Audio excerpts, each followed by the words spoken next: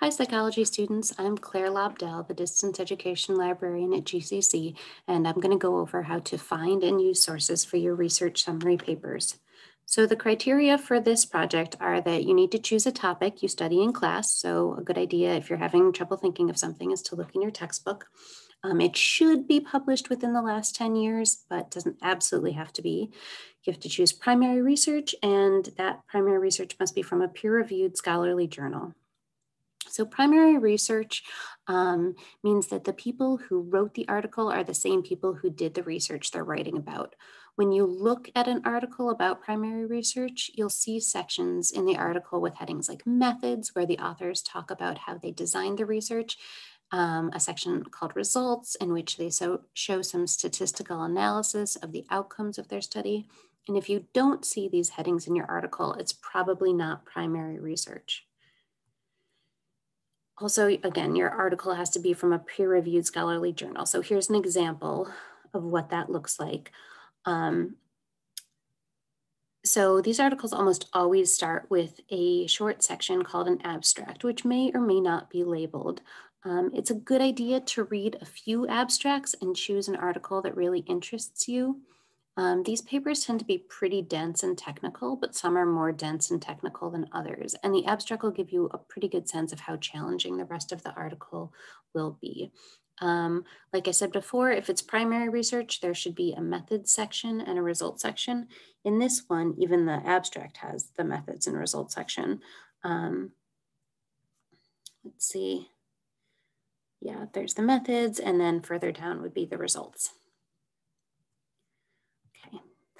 So it's important to realize that not everything that gets published in an academic journal is actually primary research. So here are some of the types of articles you're going to find in a scholarly journal. There are commentary or opinion pieces or editorials, and those are someone's opinion on a topic or on the field, but are not primary research.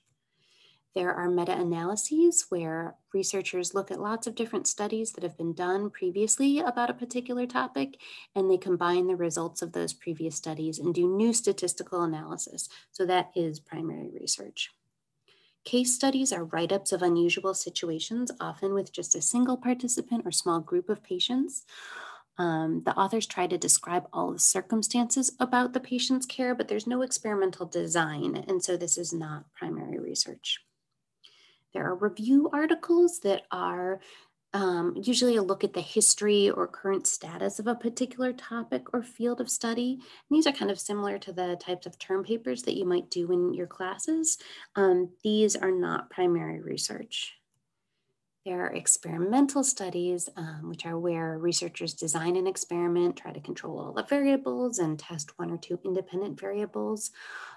So for example, this might be like a study that uses an MRI to look at the brains of people with bipolar disorder and see how they react to certain stimuli. Experimental studies are primary research. Another type of primary research are observational studies, where researchers look at a population and collect information on factors affecting that population. So this could be, for example, a study that would look at PTSD and alcoholism among veterans. And just to review, meta-analyses, experimental studies, and observational studies are all different types of primary research. I would recommend that you look for articles in this one database called Psychology and Social Sciences Collection. I'm going to show you what that looks like. I'm already signed into it, so when I click on that link, I go right in here, but you'll usually be taken to a sign-in page first where you have to put in your library barcode number and password. I'm going to look up information about borderline personality disorder. And you'll see when I start typing in letters, it will suggest different search terms.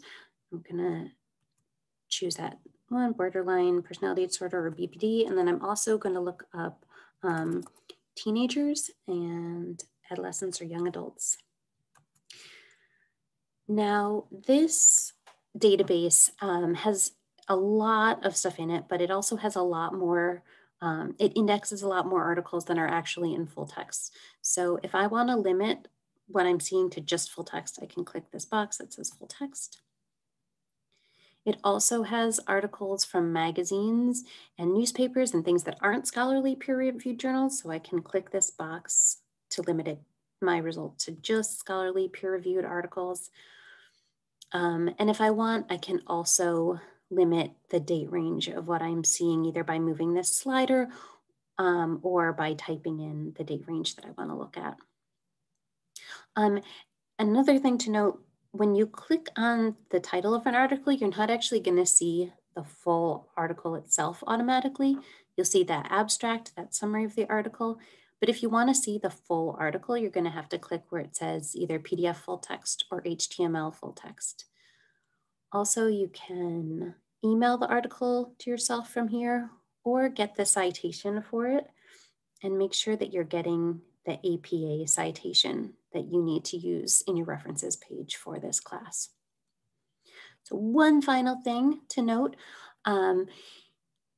when you are writing an APA format, you include the full citation in that references page at the end of your paper. And then when you're writing about the paper in the text of your paper, you use an in-text citation, which is the author's last name and year.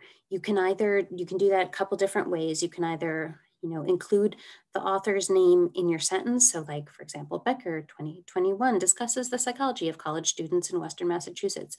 Or you can just talk about the article and then include the in-text citation at the very end of the sentence, like college students in Western Massachusetts share similar psychological traits to their urban counterparts. And then in parentheses at the end, Becker, 2021. And that's it. You don't include the author's first names. You don't include the journal titles when you're talking about them. You just talk about the last name and year, last name or last names if it's a study with more than one author. If your reader is interested in the full information about that article, they go to your references page and that's where they see it. So if you need help with anything or want to chat, please get in touch with me. I'm happy to work with you on this. You can also email your papers before you turn them in, and I can check over to make sure that you've gotten the APA formatting correctly.